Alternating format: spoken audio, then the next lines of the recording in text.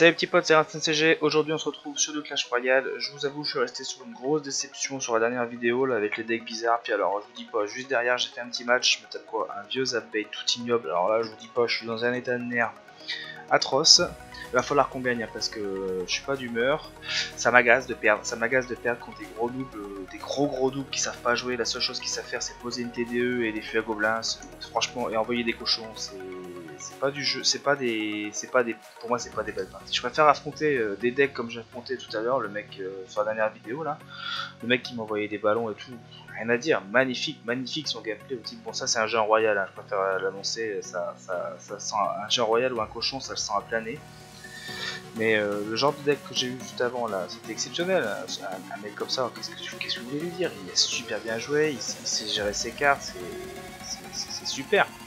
Un mec qui vous envoie un cochon qui défend avec une TDE level 10, enfin, il n'a pas de skill. Clairement, c'est atroce. Ce genre de personnes là sont à bannir direct. Ok, donc là c'est très bien pour moi. Je vais pré-shot la boule de feu. Magnifique. Hop. Ok, si j'avais su que j'avais un géant royal plus tôt, j'aurais pas mis la fournaise comme ça, mais bon, maintenant je le sais. Heureusement qu'ils ont passé l'escalator 3 parce que le 4 était vraiment insupportable. Ok, maintenant on sait à quoi on a affaire, donc on peut jouer. Lui il va être obligé de forcément de défendre sur un golem, parce que dès que géant royal c'est... ok, c'est génial. C'est génial parce que le temps que mon golem il arrive, moi j'aimerais faire la cerise, son canon il sera à middle life et je vais pouvoir faire ça. Donc nous on va attendre.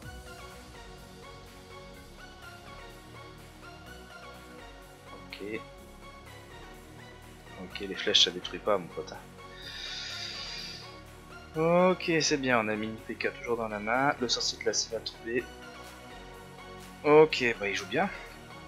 Ça joue géant royal sale, mais ça joue bien. C'est pas un souci, maintenant on a la boule de feu dans la main, hein, faut pas l'oublier.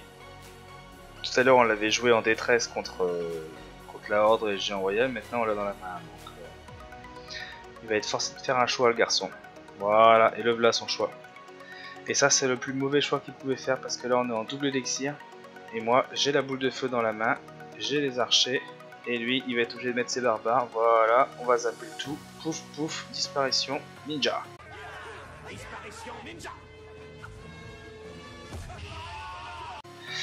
Ok, on va préparer une autre fournaise parce que celle-ci elle va crever.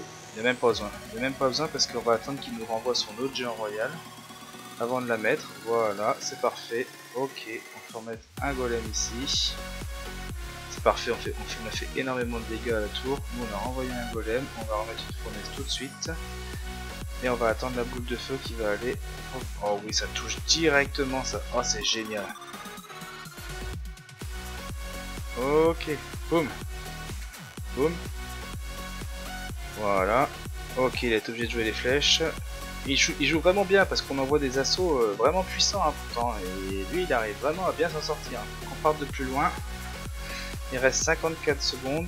Il faut qu'on parte de plus loin. On n'a pas le choix. Et là, par contre, j'ai plus la boule de feu. Il faut que je me gagne mes 4 d'élection impératifs parce qu'il va m'envoyer un technique, c'est ça, et me forcer à jouer beaucoup. Et il va m'envoyer un mini PK tellement sale. Un géant royal tellement sale, c'est ce que je veux dire, parce que là il a le canon, il est revenu dans sa main, faut savoir.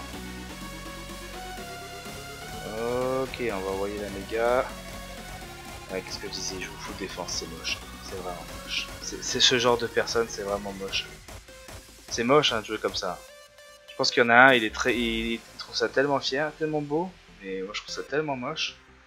Il reste 16 secondes, de toute façon 16 secondes, il peut plus rien faire. 16 secondes, il peut plus rien faire, je peux plus prendre la tour, il peut plus la prendre non plus, donc... Qu'est-ce que vous voulez que je vous dise? Encore une égalité, on n'y arrive pas en début de saison, hein, c'est terrible.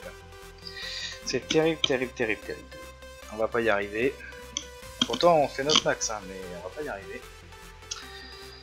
Ah, on a un nouveau shop, parce qu'il y en a quelque chose d'intéressant. Non, rien d'intéressant, on continue. Allons-y. Barbaros Maxos. Ouais, ben, on joue que des barbares, alors je veux bien affronter avec que des barbares. Oh non, c'est pas possible, pas encore un zapbait. Oh non, mais stop, s'il vous plaît. Ah si, c'est encore un zapbait. C'est pas possible. Ah c'est pas possible, je peux pas prendre que des updates. Oh. Ah, c'est pas possible, ce début de saison il est atroce. Qu'est-ce que c'est ces gens qui jettent leur élixir? S'ils jettent son élixir, c'est qu'il y a une raison, c'est que c'est pas cher. Vous avez vu comment il a acheté son élixir? Là il a pensé qu'on allait bûcher ou zap, et vous voyez c'est des gros noobs en plus ces gens là, c'est des gros noobs. Il jette son fût sur mon golem. Mais tout va bien. Et il est capable de gagner en plus.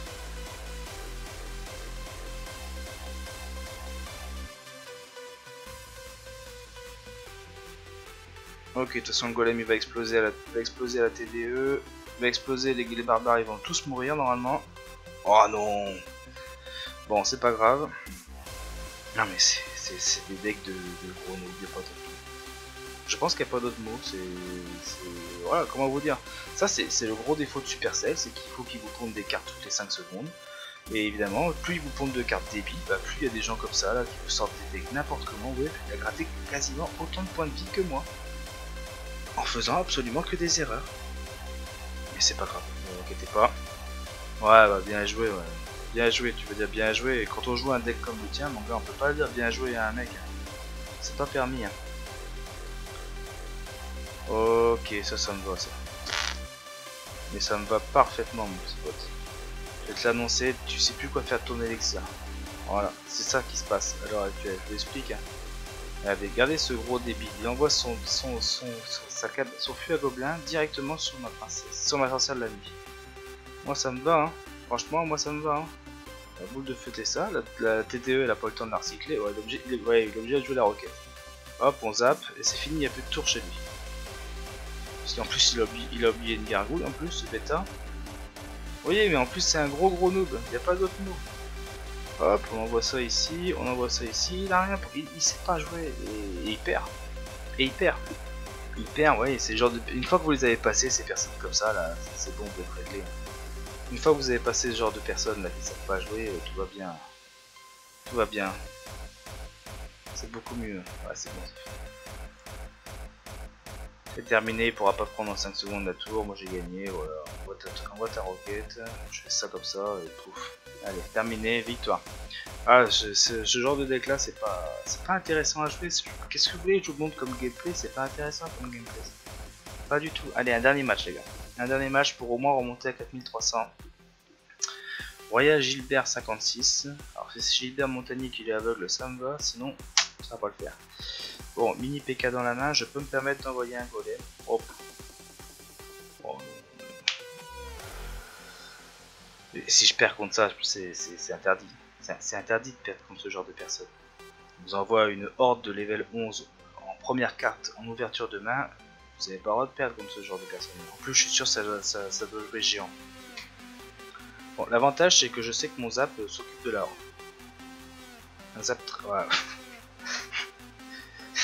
J'ai bien envie au montage de vous remettre mon petit devin parce que là c'est quand même exceptionnel de deviner comme ça les cartes. Hop. Allez hop, le mini PK il a mis un coup, c'est bien. C'est très bien, la sorcière de la nuit niveau 2 elle fait boum. Hop, le géant, le golem il fait le taf. Regardez comment il a fait le taf. On va mettre la fournaise.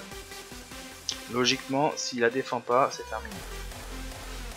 S'il défend pas la tour, normalement, avec un esprit de feu, il perd 200. Hop, voilà. Il n'y a plus rien. Donc là, il va être obligé d'attaquer de l'autre côté. Ça va être à nous de défendre. On va passer en mode défense. En mode défense assez agressive. Hein, d'ailleurs, en passage. Parce que on va faire le mini PK rapidement. Ok.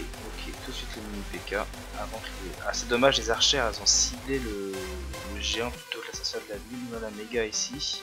Et on a le zap pour ça, alors de toute façon on n'a pas à s'inquiéter. Son push là, il a absolument rien fait.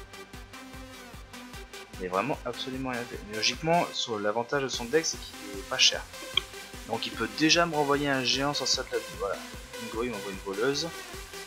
Est-ce qu'il va la mettre derrière un géant? Ce serait cool, comme ça on va faire ça ici. Et hop, on rentre en extra time, c'est génial. Ok, on fait ça comme ça. C'est pas grave, c'est pas grave. Franchement, je vous dis un truc, c'est vraiment pas grave ce qui se passe là.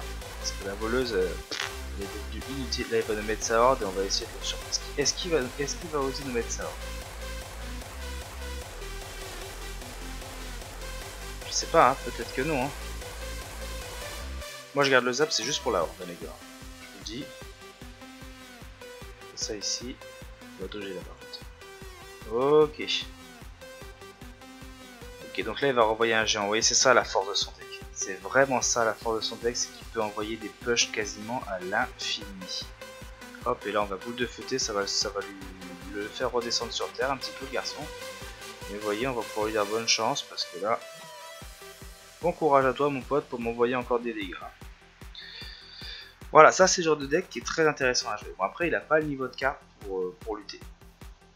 Je pense c'est surtout ça. Mais sinon c'était un beau deck. Super beau deck. Bon les petits potes, on s'est rattrapé, c'est beaucoup mieux. On est repassé à 4300. Ouf. On va pouvoir démarrer la saison sereinement. Et en plus pour finir, on a un coffre à couronne. Alors on va aller voir ça tout de suite. C'est parti. On a quelque chose d'intéressant, des esprits, du cochon, du géant royal. Absolument rien d'intéressant. Bon voilà les petits potes, j'espère que la vidéo vous a plu. Moi je vous dis à la prochaine. Pensez à vous abonner, à liker la vidéo si ça vous a plu. Et à la prochaine. Salut salut.